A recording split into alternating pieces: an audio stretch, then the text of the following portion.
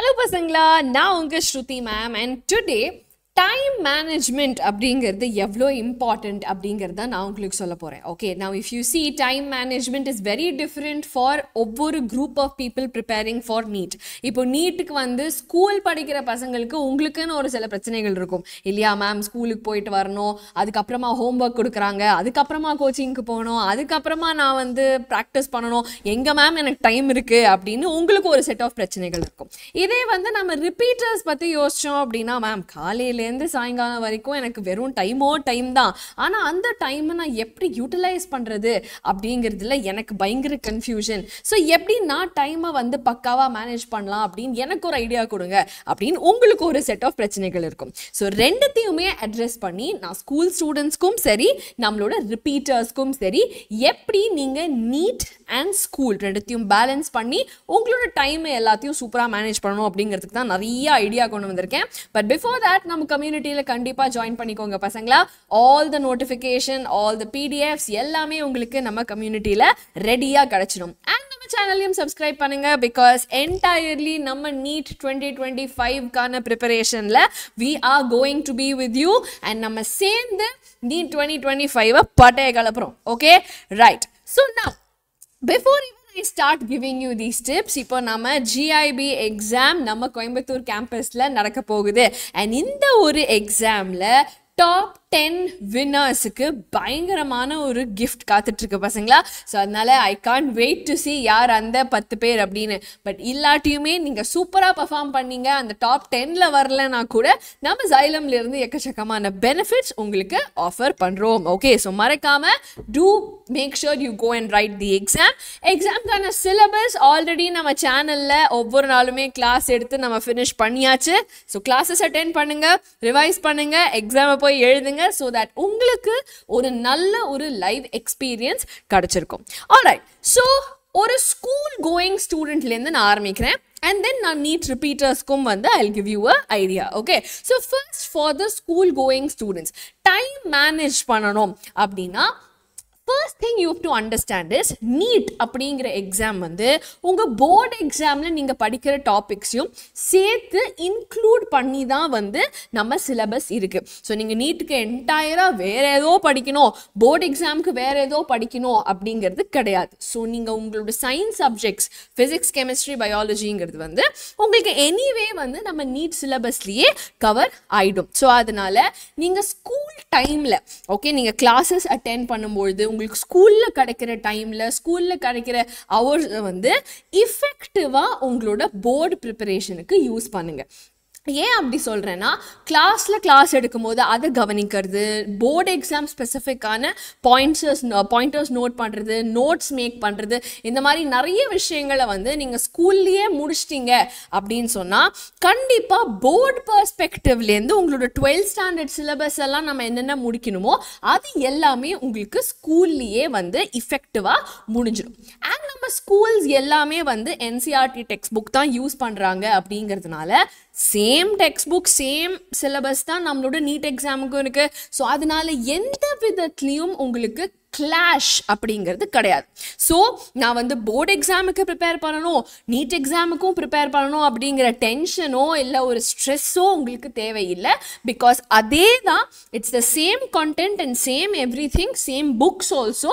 Just that நம்ம question paper எப்படி வரும், நம்ம கான்செப்டுவலாக எப்படி அண்டர்ஸ்டாண்ட் பண்ணிக்கணுங்கிறது எல்லாமே கொஞ்சம் நீட் எக்ஸாம் பர்ஸ்பெக்டிவ்ல நம்ம யோசிக்கணுமே தவிர portions wise, books wise, syllabus wise போர்டுக்கும் நீட்டுக்கும் it is the same thing. So utilise your school hours, teachers கிட்ட டவுட் கிளாரிஃபை பண்ணுறதா இருக்கட்டும், எல்லாமே வந்து definitely finish off in school. But என்னதான் இருந்தாலும் நீட்டுக்கு ப்ரையாரிட்டி கொடுங்க. எனக்கு ஸ்கூலோட போர்ஷன்ஸை முடிக்கணும் இல்லை போர்டு எக்ஸாமுக்கான ப்ரிப்பரேஷன் பண்ணணும் அப்படின்னு சொல்லி நீட் எக்ஸாமை ஒதுக்காதீங்க. பிகாஸ் நீட் எக்ஸாமுக்கு வந்து பார்த்தீங்கன்னா 12th மட்டும் கிடையாது, 11th சிலபஸையும் நீங்கள் சேர்த்து படிக்கணும். ஸோ அந்த பேக்லாக்ஸ் ஏதாவது இருந்தது அப்படின்னா அதையும் சேர்த்து நீங்கள் வந்து கவர் பண்ண வேண்டியது இருக்கும். அண்ட் அது மட்டும் இல்லாமல் நீட்டுக்கு ஸ்பெசிஃபிக்கான ப்ரீவியஸ் இயர் கொஸ்டின்ஸ், MCQs எல்லாம் நிறைய நம்ம ப்ராக்டிஸ் பண்ணணும். நிறைய அது சம்மந்தப்பட்டமான மைண்ட் மேப்ஸ் எல்லாமே நம்ம டெவலப் பண்ணி கான்செப்சுவலாக இன்னும் நம்ம ஸ்ட்ராங் ஆகணும். அப்படின்றப்போ ஸ்கூல் டைமை நீங்கள் போர்டு எக்ஸாம்ஸ்க்கு தாராளமாக யூட்டிலைஸ் பண்ணுங்கள். அங்கேயும் அதே கான்செப்ட்ஸை நல்லா கவனம் கொடுத்து படிங்க. But prioritize NEET at all means. Okay, so நீட்டுக்கு வந்து not just from your board perspective but coaching மாடியூல்ஸும் use பண்ணுங்கள். உதாரணத்துக்கு இப்போ நம்ம Xylem மெட்டீரியலில் வந்து பார்த்தீங்கன்னா மைண்ட் மேப்ஸாக ஃபார்முலா டேபிள்ஸ் இந்த மாதிரியான நிறைய விஷயங்கள் இருக்கும். ஸோ அந்த மாதிரி நீங்கள் உங்களோட ஸ்டடியை வந்து கான்செப்சுவலாக ஒரு ஃப்ளோ சார்ட்டில் அந்த மாதிரியான ஆஸ்பெக்ட்ஸ் யூஸ் பண்ணி படிக்கும்போது இன்னும் உங்களுக்கு ஈஸியாக நிறைய பாயிண்டர்ஸ் ஞாபகம் இருக்கும். ஸோ அப்போது அது எல்லாமே உங்களுக்கு எக்ஸாம் டைமில் ரீகால் பண்ணுறதுக்கும் ரிவைஸ் பண்றதுக்கும் ரொம்ப ரொம்ப யூஸ்ஃபுல்லா இருக்கும் compared to the normal NCERT text. So அதனால டெஃபினட்டா கோச்சிங் மாடியூல்ஸை நீட்டுக்கு யூஸ் பண்ணுங்க. அண்ட் ஆல்சோ ஒரு சரியான டைம் டேபிள் போடுறது ரொம்ப முக்கியம். டைம் மேனேஜ்மெண்ட் அப்படின்னு நான் சொல்லும் பொழுது ஒரு டைம் டேபிள் இல்லைன்னா எப்படி? So I have just given you ஒரு மாடல் டைம் டேபிள். ஸோ இது வந்து பார்த்தீங்கன்னா நிறைய பசங்கள்கிட்ட கேட்டு ஓகே ஓவரால் அவங்களோட ருட்டீன் இப்படி தான் இருக்குது அப்படிங்கிறத பேஸ் பண்ணி ஒரு நாளில் நீங்கள் என்னெல்லாம் வந்து முக்கியமாக டெஃபினட்டாக இன்க்ளூட் பண்ணணுங்கிறது எல்லாத்தையும் வச்சு தான் ஒரு சாம்பிள் இது உங்களுக்கு கொடுத்துருக்கேன். ஸோ அக்கார்டிங் டு திஸ் டெஃபினட்டாக make a good amount of time for exercise, for your hobbies, for play time and for relaxation. So அது வந்து morning ஒரு 15 to 30 minutes and evening வந்து at least 30 to 45 minutes வந்து definitely should be your extracurricular or some form of relaxing activity ki you definitely have to give time because illati pressure cooker la pressure mutti vedichirum. Okay va? So adanal definitely adu include பண்ணிக்கோங்க. அது தவிர உங்களோட study school study time. Okay, so school நீங்கள் போயிட்டு வர அந்த time வந்து டெஃபினட்டாக you cannot utilise for your preparation. But அதை தாண்டி கண்டிப்பாக ஒரு நாளைக்கு வந்து ஒரு 2.5 மணி நேரம் of solid study time and அந்த 2.5 மணி நேரம் to 3 மணி நேரம் தாண்டி நீங்கள் வந்து ஒரு 1 hour to 1.5 hours வந்து டெஃபினட்டாக you have to give for revision for other kind of homeworks, assignments அந்த மாதிரி விஷயங்களுக்கு you will have to give. So ஒரு நாளைக்கு ஒரு 4 to 4.5 hours if you are able to spend for your preparation, அப்போ NEET எக்ஸாமையும் நம்ம வந்து ஜாலியாக வந்து மாஸ் பண்ணிடலாம்.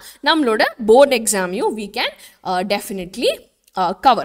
பட் இதில் டைம் மேனேஜ்மெண்ட்டுன்னு சொல்லும்போது இந்த லாஸ்ட்டாக ஒரு பாயிண்ட் இருக்கு இல்லையா, அந்த ஒரு 15 minutes to half an hour அடுத்த நாள் நம்ம என்னென்ன வேலை பார்க்கணும், நம்ம என்னென்ன செக்லிஸ்ட் இருக்குது, நம்ம இதெல்லாம் முடிக்கணும், இந்த டாபிக்ஸ் நம்ம கவர் பண்ணணும் அப்படிங்கிற அந்த பிளானிங் அண்ட் அலோகேஷனுக்கு நீங்கள் ஒரு half an hour to 15 minutes கொடுத்தீங்க அப்படின்னா டெஃபினட்டாக நெக்ஸ்ட் டேயில் நீங்கள் ஈவன் பெட்டராக உங்களோட டைமை மேனேஜ் பண்ண முடியும். Okay, so this is for the school students who are preparing for NEET. But repeaters in வரும்போது கண்டிப்பா there is a different issue altogether.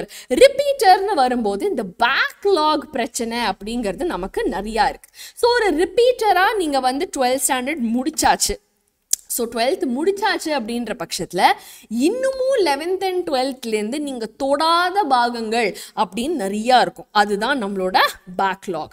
But what happens is நம்ம சரியாக நம்ம டைமை யூட்டிலைஸ் பண்ணாமல் சரியாக எஃபெக்டிவாக பிளான் பண்ணலன்னா பேக்லாக் ஏறிக்கிட்டே போகும். ஸோ ஏறும், நம்ம 11th and 12th படிக்கும்போதே இதை நம்ம சரியாக படிக்கலை, அப்படி இல்லைன்னா படிச்சிருந்தாலும் அதில் ஒரு சில கான்செப்ட்ஸ் நமக்கு புரியவே இல்லை. ஓகே, ஸோ புரியலை அப்படின்றப்போ என்னால் அந்த சாப்டரை கம்ப்ளீட் பண்ண முடியாது. பட் அந்த சாப்டர் எனக்கு புரியலை அப்படின்ற பட்சத்தில் கம்ப்ளீட்டும் பண்ண முடியலைங்கிற பட்சத்தில் நான் என்ன பண்ணுவேன், சரி அப்புறமா பண்ணலாம் அப்படின்னு அதை ப்ரொகாஸ்டினேட் பண்ணிகிட்டே இருப்பேன். அது மட்டும் இல்லாமல் நான் ஒரு ரிப்பீட்டராக இருந்தாலும் ஒரு சில கிளாஸஸை நான் மிஸ் பண்ணும்பொழுது இல்லை ஏதோ ஒரு காரணத்துக்காக எனக்கு கிளாஸ் விட்டு போச்சு அப்படின்னா அந்த போர்ஷன்ஸ் எல்லாம் முடிக்க வேண்டியது பாக்கி இருக்கும். இப்படி பேக்லாக் சேர்ந்துக்கிட்டே இருக்கும். But all I would say is பயப்படுறதுக்கு ஒன்றுமே இல்லை. இன்னும் நிறைய நமக்கு டைம் இருக்கு, ஐயோ பேக்லாக் இருக்கே ஐயோ பேக்லாக் இருக்கேன்னு யோசிக்கிறத விட அந்த பேக்லாகை கிளியர் பண்றதுக்கான முயற்சிகளை நம்ம எடுத்து அதுல நம்ம டைமை இன்வெஸ்ட் பண்ணோம்னா இட் இஸ் பெட்டர்.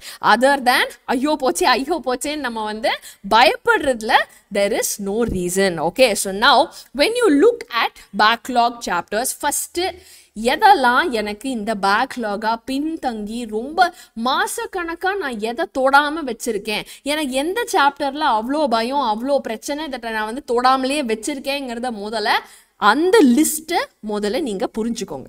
அந்த லிஸ்ட் புரிஞ்சதுக்கு அப்புறமா தென் ஓகே இதில் இந்த சாப்டர்ஸ் நான் வந்து சுத்தமாக எனக்கு தெரியாது, இந்த சாப்டர்ஸ் ஓகே 70% தெரியாது, இதில் ரொம்ப கம்மியான போர்ஷன்ஸ் தெரியாது பட் மோஸ்ட்லி எல்லாமே நான் கவர் பண்ணிட்டேன் அப்படின்ற மாதிரி அது எல்லாத்தையும் அனலைஸ் பண்ணி சப்ஜெக்ட் வாரியா டிஃபிகல்ட்டி வாரியா அதை முதல்ல ரெக்கார்ட் பண்ணி முதல்ல you have to make a list. Okay, and you have to plan. Once you have this plan prioritise பண்ணுங்க. ஓகே, ஸோ என் பிளான் படி எனக்கு இந்த சாப்டர்ஸ் பாக்கி இருக்கு, ஆனால் இந்த சாப்டர்ஸ் வந்து எனக்கு ரொம்ப கஷ்டம், இந்த சாப்டர்ஸ் ரொம்ப எனக்கு புரியவே இல்லை அப்படின்ற மாதிரி நம்ம லெவலில் வந்து க்ளீனாக அதை ஆர்கனைஸ் பண்ணியாச்சு. அப்படின்றப்போ இதில் எது ரொம்ப இம்பார்ட்டண்ட், எதில் நிறைய கொஸ்டின்ஸ் நீட்டில் வந்திருக்கு அப்படின்னு you have to make an analysis. And then எதெல்லாம் மெயினான சாப்டர்ஸோ அதை ப்ரையாரிட்டைஸ் பண்ணி then you have to start clearing the backlogs.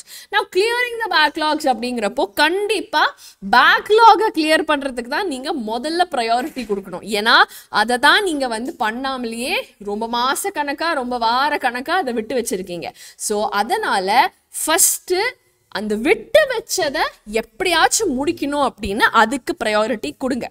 ஆனால் ப்ரையாரிட்டி கொடுக்குறேன் அப்படிங்கிற பேரில் யூ ஷுட் நாட் சே சரி ஓகே நான் இதுதான் பண்ண போகிறேன், நாளைக்கு பண்ணுறேன், அடுத்த வாரம் பண்ணுறேன் அப்படின்னு ப்ரொகாஸ்டினேட் பண்ணாதீங்க. Always minimise your distraction. Because at some point இது எல்லாமே நமக்கு பிடிக்காத ஒரு விஷயம், நமக்கு கஷ்டம் நினைக்கிற ஒரு விஷயம்.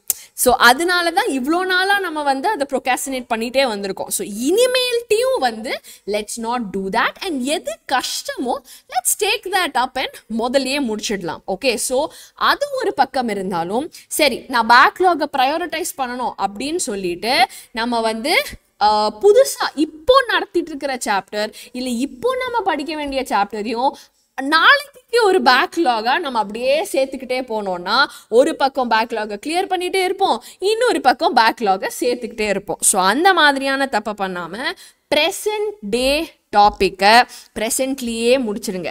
நீங்கள் எப்போ வந்து யூஆர் கோயிங் டு ஓகே எனக்கு வந்து இந்த இதை நான் முடிச்சாச்சு அப்படின்னு தோணுதோ இன்னைக்கு டேயில் நான் இன்னைக்கு படித்ததை முடிச்சாச்சு, ஸோ ஐ வில் டேக் இன்னொரு ஒரு 15-20 minutes extra to clear what is before அப்படிங்கிற ஆஸ்பெக்டில் போய் make sure that slowly you are able to finish the backlog.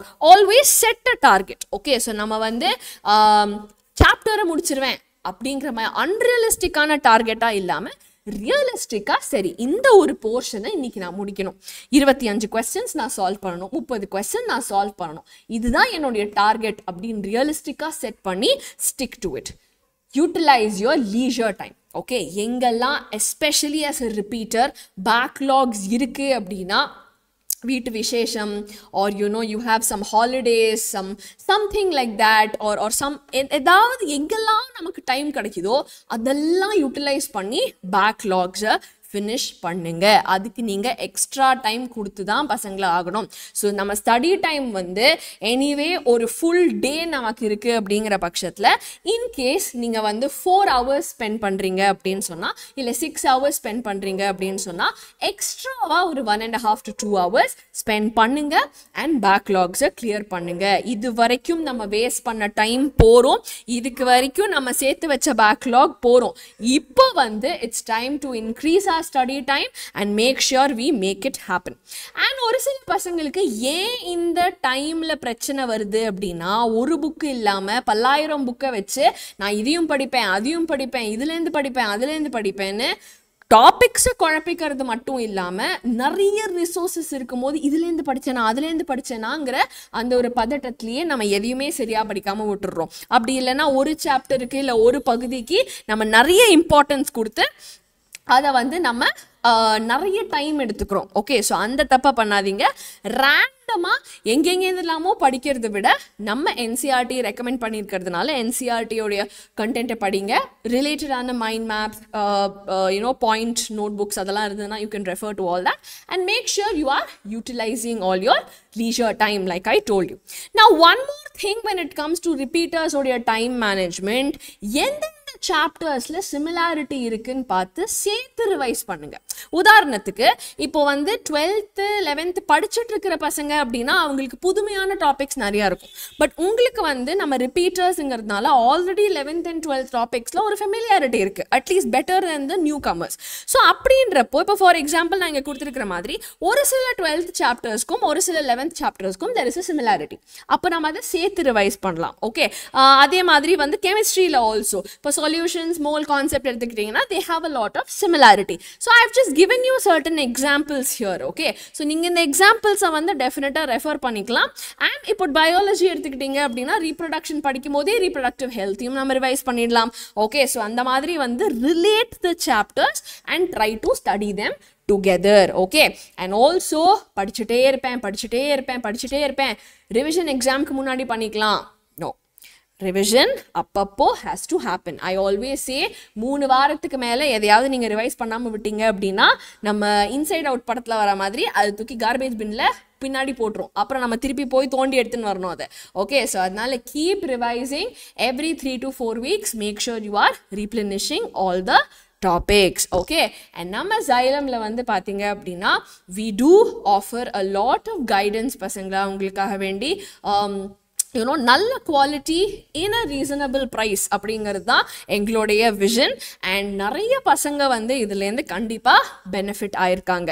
நம்ம கோயம்புத்தூர் கேம்பஸ் வந்து இஸ் தேர் இன் தமிழ்நாடுல முதல் ஆஃப்லைன் கேம்பஸ். நம்ம ஹைப்ரிட் சென்டர் வந்து கோயம்புத்தூரில் இருக்குது, ரொம்ப ஆக்சசபிளாக தான் இருக்குது. ப்ரிட்டி ஷியோர் நீங்கள் ஜிஐபி எக்ஸாமுக்கு ரெஜிஸ்டர் பண்ணியிருந்தீங்க அப்படின்னா you can definitely go take a look, interact with the teachers, எல்லாமே வந்து நீங்கள் பண்ணலாம். And do try to join the course because time management ன்னு சொல்லும்போது அது ஒரு ப்ராப்பர் கைடன்ஸோட ஒரு ஷெடியூலோட இருந்துச்சுன்னா உங்களுக்கு தான் அது ரொம்ப ரொம்ப பெனிஃபிஷியல். ஸோ நம்ம தளபதி batch is for NEET 12th படிச்சுட்டு இருக்கிற பசங்க who want to qualify NEET. நம்ம வெற்றி batch is for the online repeaters and நம்ம மாரா batch is for the offline repeaters. Okay, so எல்லா கோர்சஸ்க்கான லிங்க்ஸ் வந்து நம்ம டிஸ்கிரிப்ஷன் பாக்ஸ்ல இருக்கு.